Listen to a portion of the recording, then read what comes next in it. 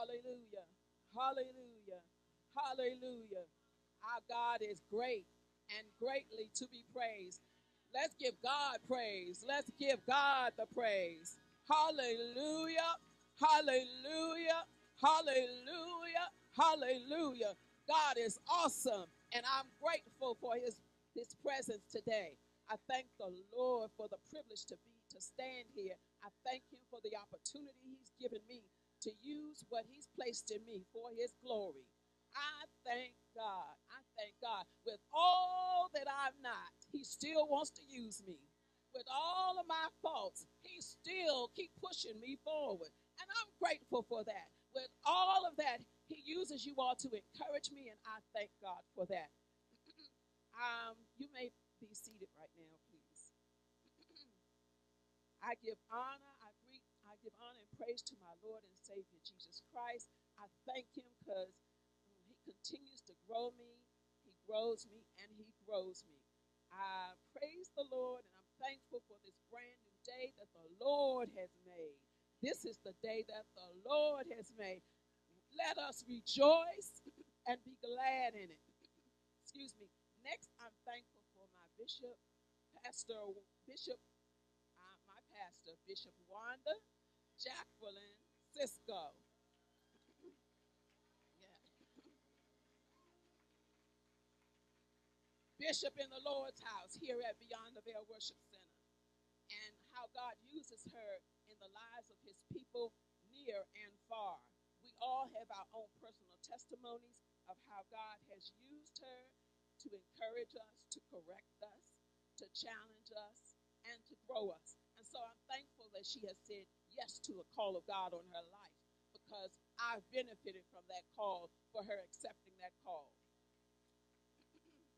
I thank you, Bishop, for allowing me to stand here and say what God has given to me.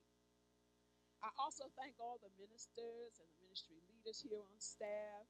I thank you for praying for me and with me. May God bless you all. I thank all of the members, all of those who are here, even online, who have chosen to come and fellowship with us today. May God bless you all. Last but not least, I thank God for my husband. Um,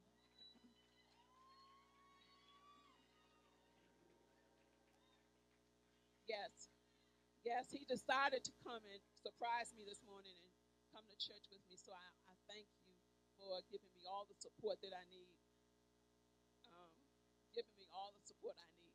I thank God for my bonus daughter and grandchildren. I have two grandsons, KJ and Kyler, and God continues to use them powerfully in my life. And for that, I am thankful. I am thankful. Now let us pray. Father God, I come to you right now in the name of Jesus. I thank you, oh Lord God, for your Holy Spirit. I thank you, oh Lord God, that you love us so much, oh God, that you want to use us, that you never give up on us. You always keep on forgiving us. So, Lord God, I pray tonight, this morning, Lord God, that you would have your way in me. I pray for your Holy Spirit, oh God, to stand up in me like never before. It's in Jesus' name I pray. Amen. Now, let's get to the Word of God. Turn with me, if you will, to Colossians chapter 3, verses 22 through 24.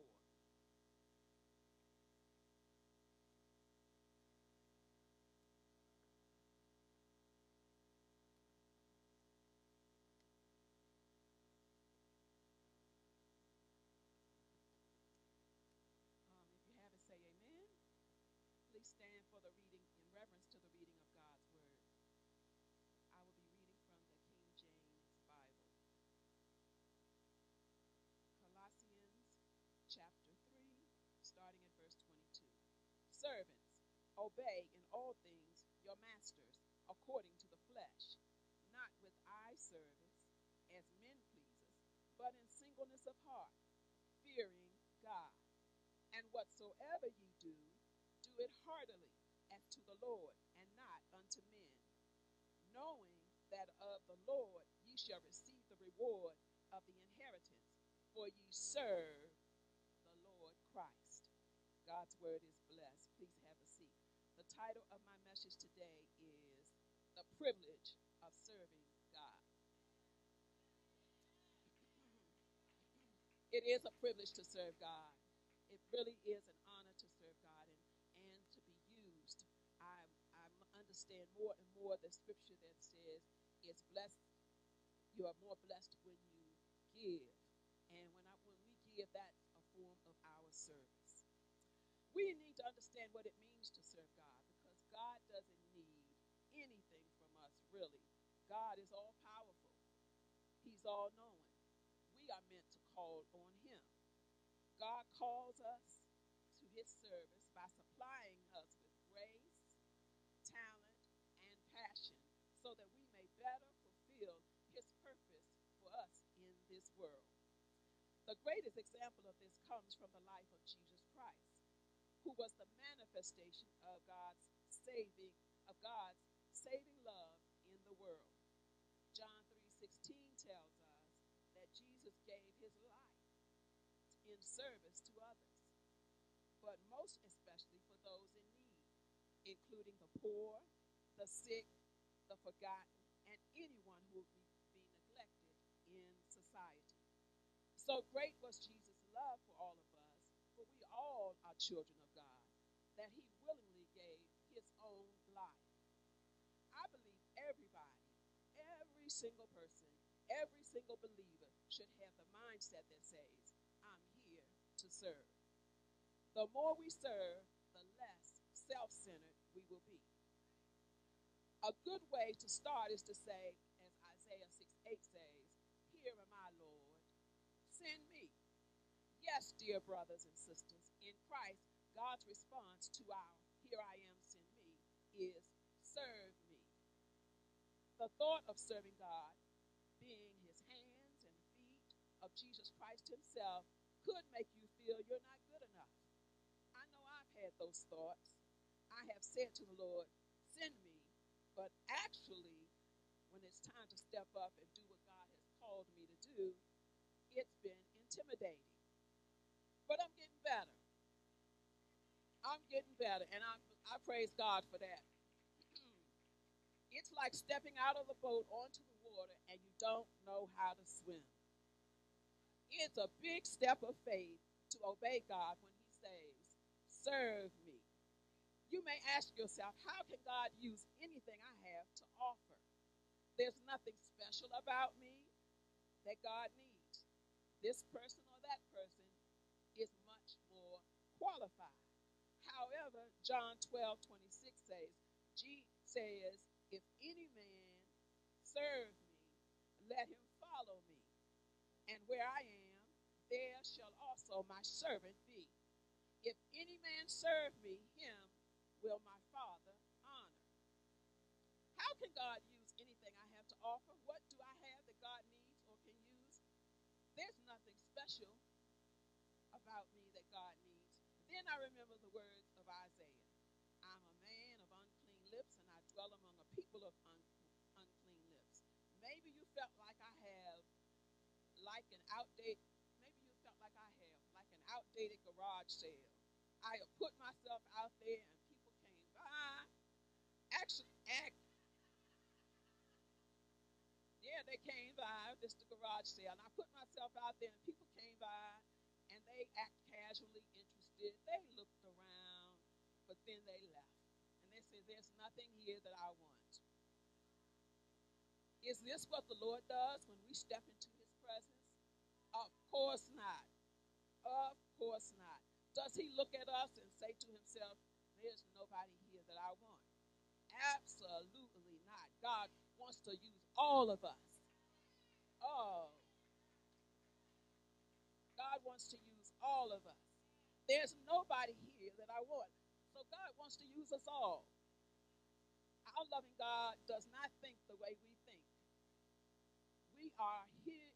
His ways are higher than our ways, and his thoughts are higher than our thoughts. We are his redeemed, forgiven people. With all our mistakes, he forgives us, tells us to get up, brush ourselves off, and keep going.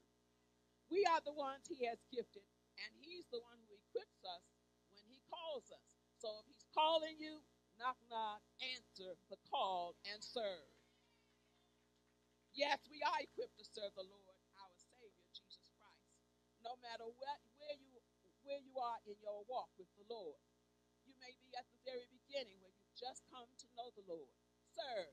You may be a seasoned Christian who's been in church all of your life, but you've sat in the back. Serve. 1 Corinthians 12, 1 through 11 talks about some of the gifts the Holy Spirit gives us. The extraordinary power of the Holy Spirit empowers and operates in all believers, and we use our gifts to serve. The very existence of spiritual gifts are intended by God to help us get busy in serving Him through His body, the church. There's always work to do in the church. If you say there's nothing to do, you have nothing to do. If you're bored, come talk to me. I got some work for you to do. I got some work for you to do. There's plenty. The teen ministry got some work for you to do. The children's ministry got work for you to do. The evangelism team has work for you to do. No excuse for not serving. Our spiritual gifts are designed and assigned by God. 1 Peter 4:10 tells us, as every man hath received the gift, even so minister the same one to another, as good stewards of the manifold grace of God. God, through His word, admonishes us to use the gifts He has given. You don't know what your gifts are? Get busy serving, and God will expose your gift. Have you ever received? Oh, yes, thank you. Have you